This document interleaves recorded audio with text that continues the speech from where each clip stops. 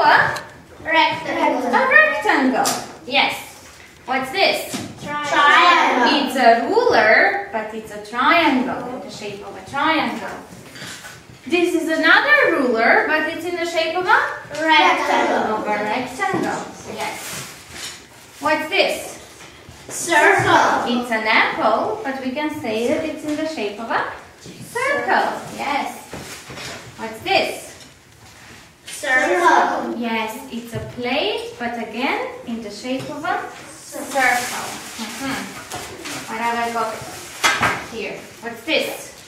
Square. So this is the box from the song, yes, and it's a square, and there's something inside. What's this?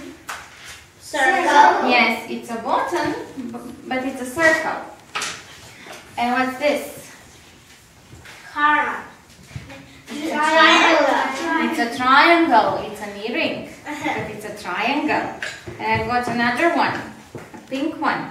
Does it look like a triangle? Triangle. Yes, another triangle. Good. Now what else have I got? What's this?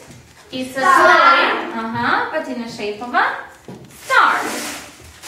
Alright. And look at these funny glasses. Heart. Yes, they're in the shape of a heart. Okay. What's this? It's a CD, but it's also a circle. Yes. And what's this? Rectangle. Yes, it's also a rectangle. Alright. So now I want you to stand up, and if I say circle, then you have to move. Oh, sorry. And what's this? Circle. No. Oval. An oval. It's a balloon, but it's also in the shape of an oval. Alright. So, when I say, for example, circle, you need to move around the classroom and touch circle. Okay?